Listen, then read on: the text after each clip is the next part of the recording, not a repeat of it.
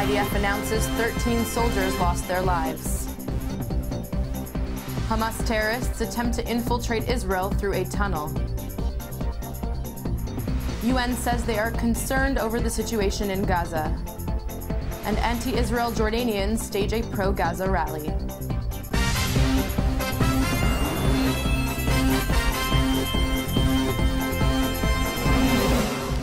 Shalom and welcome to the Jerusalem Post News. Today is Monday, July 21st, and we are bringing you the latest on the IDF offensive in Gaza, Operation Protective Edge. The IDF announced on Sunday that 13 Israeli soldiers from the Golani Brigade had been killed since Saturday night in fighting in Gaza, bringing the total number of military fatalities in Operation Protective Edge to 18.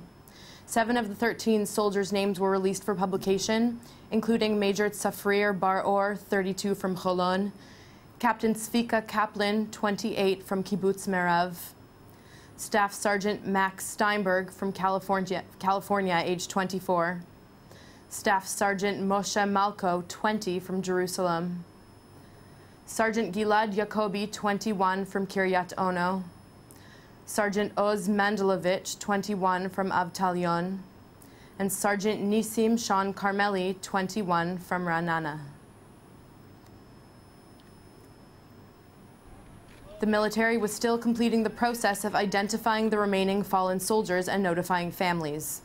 After the deaths were announced, Prime Minister Benjamin Netanyahu held a press conference alongside Defense Minister Moshe Ya'alon, sending condolences to those affected by their deaths. אני מבקש לומר לכם שאין מלחמה צודקת מזאת שבניכם, בנינו, נפלו בה בגבורה. אנחנו נשלים את המשימה שבה הם החלו. אנחנו נחזיר את השקט והביטחון לדרום, למרכז ולכל חלקי הארץ. In the latest in Operation Protective Edge, which is now in its 14th day, 2 terrorist attack cells entered Israel from a northern Gaza smuggling tunnel this morning.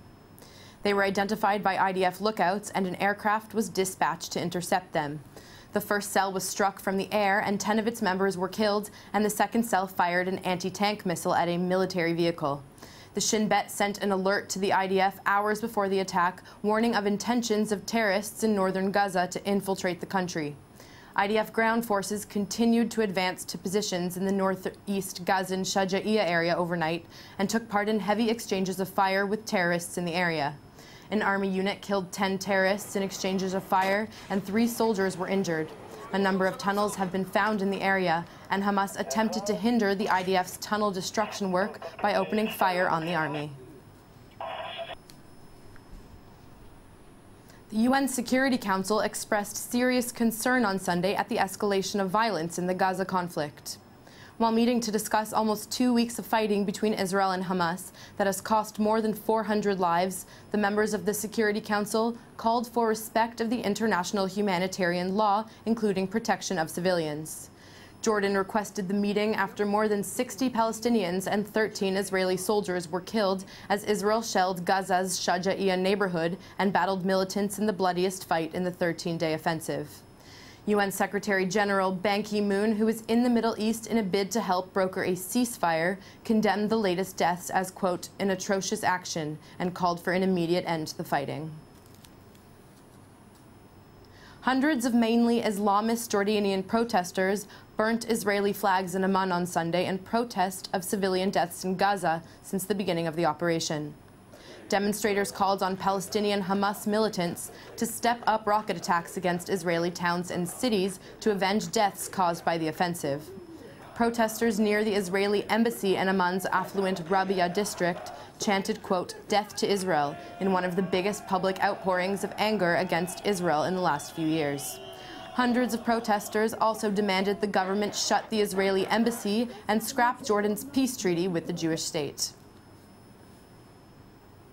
That's all for today. Check out JPOST.com and our Facebook page for more on the escalating tensions in Gaza. Until tomorrow, shalom from the Jerusalem Post studio.